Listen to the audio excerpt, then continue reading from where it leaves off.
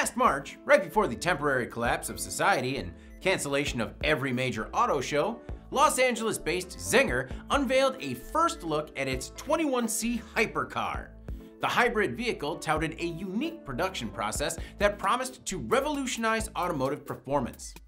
Fast forward 15 months, and we now have the final production specs for the 21C. Czinger feels their homegrown human AI production system will provide a unique and more dynamic approach to optimizing vehicle performance. The company is also utilizing additive manufacturing to create a number of parts and components, which will be key in keeping vehicle weight down and therefore improving speed and handling. The combination of these two technologies aims to ensure the use of exact engineering specifications that go beyond just measurements to include weight and performance-based attributes that will be used to build the cars, and constantly improve upon production processes. Each part created with additive manufacturing will even be finished by hand. Czinger has taken the same care in developing their own all-wheel drive hybrid powertrain, and a design that seems to combine an Indy car with a fighter jet.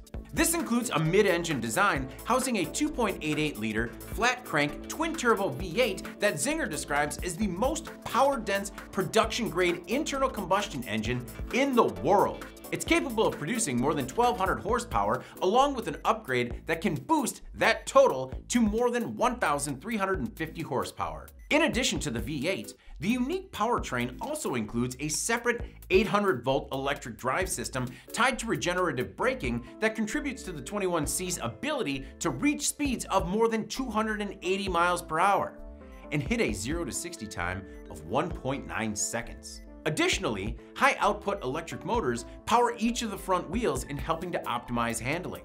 The vehicle can also run on multiple low-emission fuels, including carbon-recycled methanol. It is being designed, built, and manufactured in Los Angeles. For those who are interested, dealer information is available on the company's website, with deliveries starting in early 2023. Czinger only plans to make 80 cars annually at a cost of $2 million each. I'm David Manti. This is IN Now.